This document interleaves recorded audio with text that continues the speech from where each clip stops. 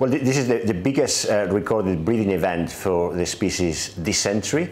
The Siamese crocodile was considered to be extinct in the wild only a couple of decades ago. And so having now found 60 hatchlings produced in the wild is really significant for the recovery of the species. What we have done is protect the nest to make sure that process happens without potentially predators coming in and raiding the nest with viable eggs. And the mothers of those hatchlings were protecting each of those nests.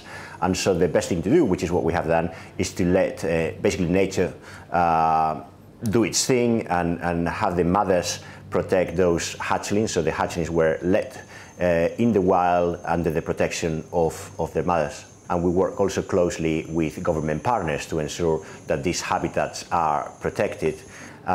We are additionally carrying out regular monitoring. So our field teams go out to check for signs of crocodiles to make sure that we have a good understanding of where the species is within this large landscape, and also we go out during breeding season to locate nests and understand what the breeding is like.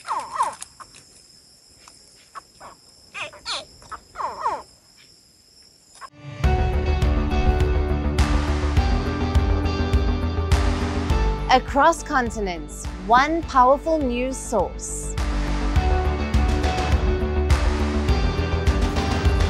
Bringing you diverse perspectives on the issues that matter.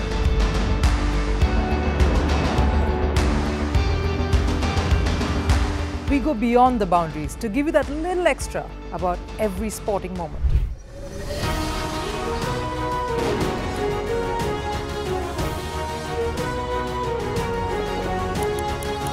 So thank you for making Firstpost 5 million strong. We're counting on your support, and you can trust us to bring you the news unfiltered and unvarnished.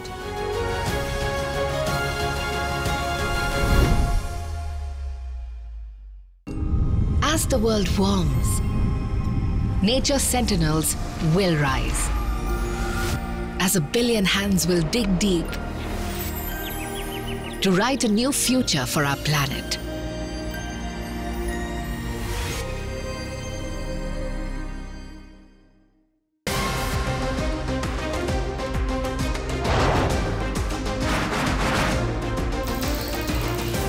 On the show today, the T20 World Cup bandwagon has moved across to the West Indies. What can we expect